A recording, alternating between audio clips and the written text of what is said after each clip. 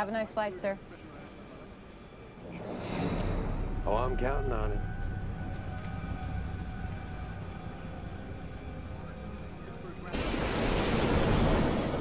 In just a few minutes, our flight crew will begin beverage service in the main cabin, so please let them know if there's anything they can do for you. On behalf of everyone here. Excuse me. Do you know how long we've been up? Cool. About 40 minutes. Wow. Time really does fly, huh? Excuse me. I've got to stretch my legs.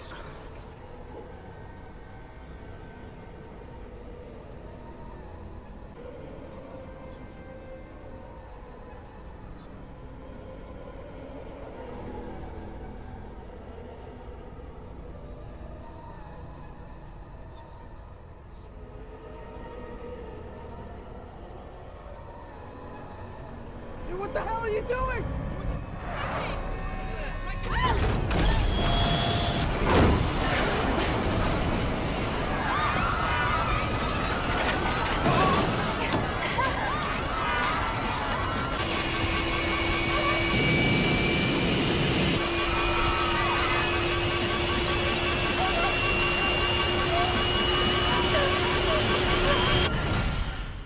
Hey guys, welcome back to the English Fluency Mission, where you learn English with movies and TV shows scenes. This is Steve, your American English fluency coach, and today we are going to make you learn English vocabulary and a few idioms along with a connected speech through a ghost show named Supernatural. This is a horrible show, where you will see how Dean and Sam drive out the demon out of a human. So without further ado, let's jump into the topic.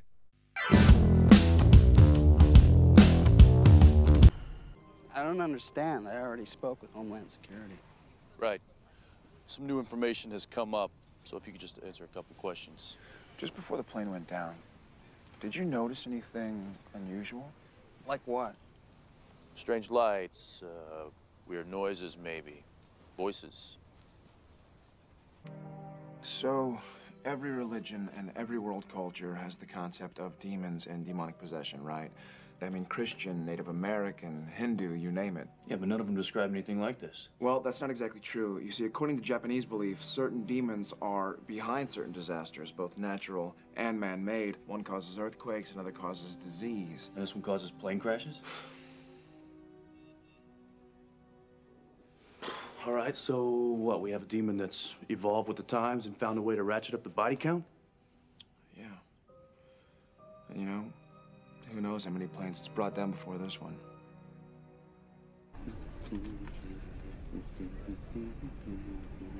You humming Metallica? Calms me down. Look, man, I get you're nervous, all right? But you gotta stay focused. Okay. I mean, we got 32 minutes and counting to track this thing down, or whoever it's possessing anyway, and perform a full-on exorcism. Yeah, on a crowded plane, that's gonna be easy. Just take it one step at a time, all right? Now.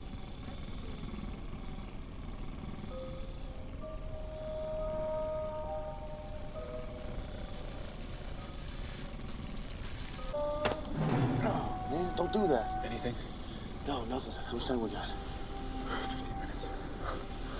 Maybe we missed somebody. Maybe the thing's just not on the plane. You believe that? Well, I will if you will.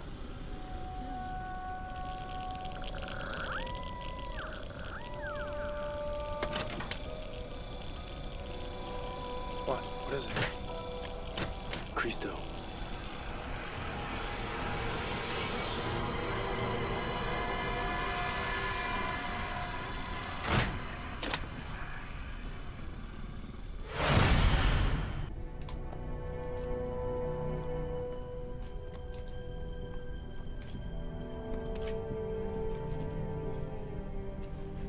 Now, what's the problem?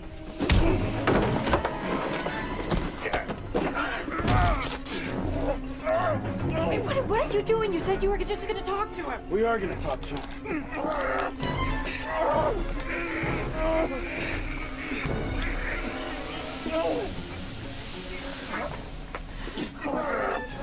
Look, we need you calm. We need No, you. wait, I don't know. We need you outside of the curtain. Don't let anybody in, okay? Can you do that? Can you do that? Amanda. Okay. Okay. Hurry up, Sam. I don't know how much longer I can hold him. Regna terrae, cantate Deo, solite Domino. Qui vehitor per celos antiquos.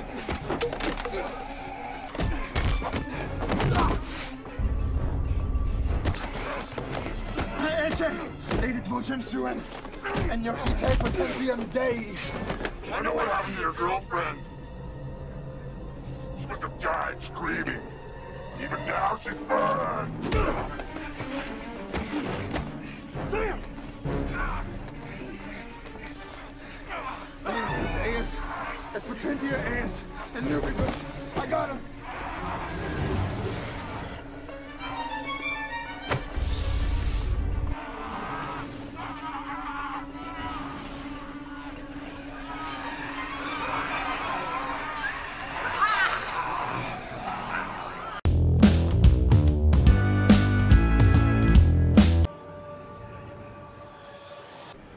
Have a nice flight, sir.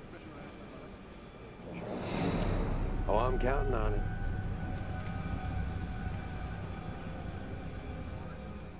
Count on is a phrasal verb that means to put one's trust in someone or something, to do something, or to be confident that you can depend on someone. Examples: you can always count on Michael in a crisis. Means, you can trust Michael. Next, I can count on my parents to help me. Last, we're counting on you to handle this problem, Janet. Means, we are trusting you. Excuse me. Do you know how long we've been up? Oh, about 40 minutes. Wow. Time really does fly, huh? Excuse me. I've got to stretch my legs.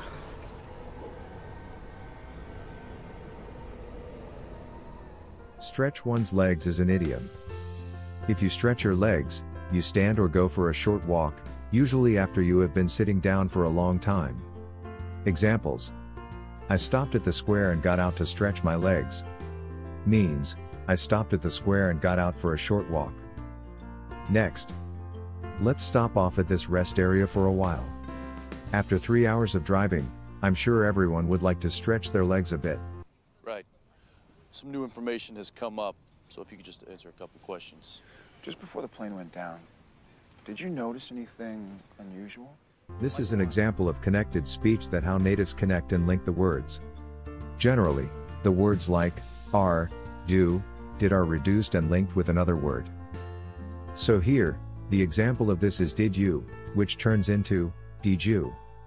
Watch another example clip. What did you really expect?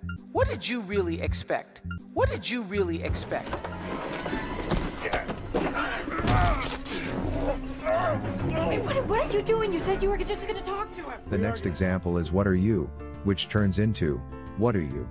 So the question is, what are you gonna do? So the question is, what are you gonna do? So the question is, what are you gonna do?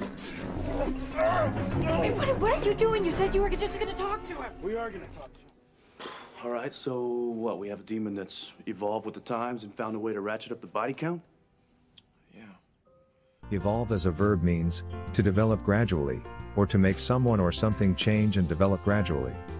Examples: did humans evolve from apes? Next, the company has evolved over the years into a multi-million-dollar organization.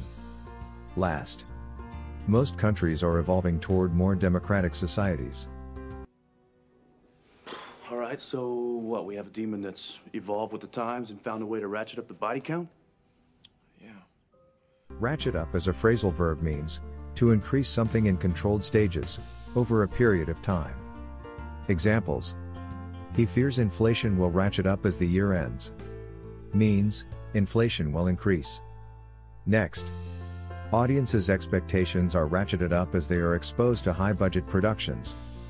Means, audience expectations are increased. Next, the demon has found a way to ratchet up the body count. Here, body count means the number of people killed. So this means, the demon has found a way to increase the killings of people. You humming Metallica? Calms me down.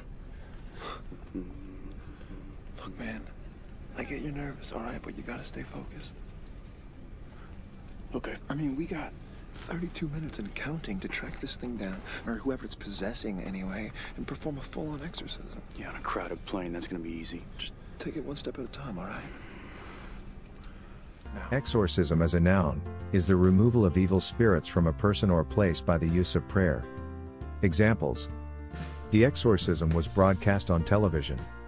Synonyms of exorcism are driving out, cleansing, expulsion, purification, etc.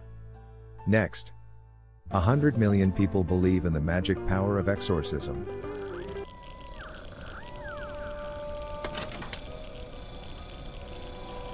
What? What is it? Cristo.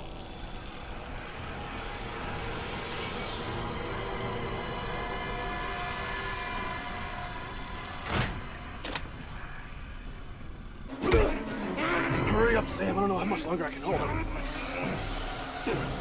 Regna terrae, cantate Deo, solite Domino. Qui vehitor per celos antiquos.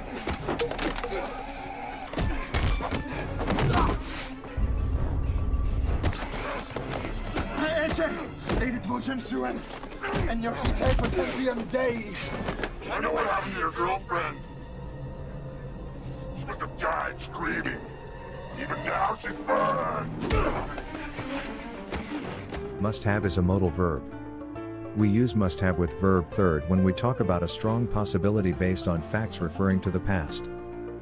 Many think that must have with verb third has the same meaning as should have with verb third, but it's not the same. Look at examples for better understanding. I saw Cynthia crying a few minutes ago. She must have heard the bad news.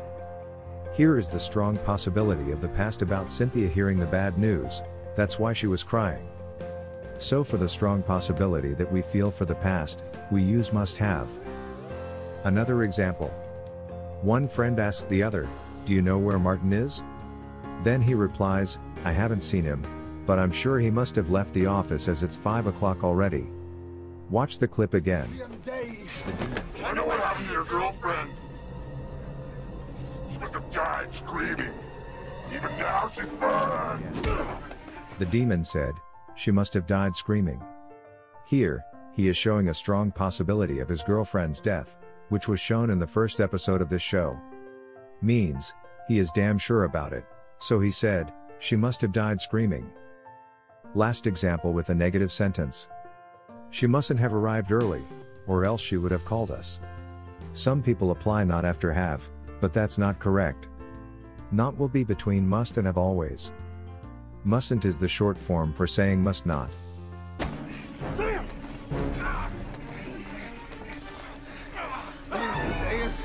Let's pretend you're ass, and I got him.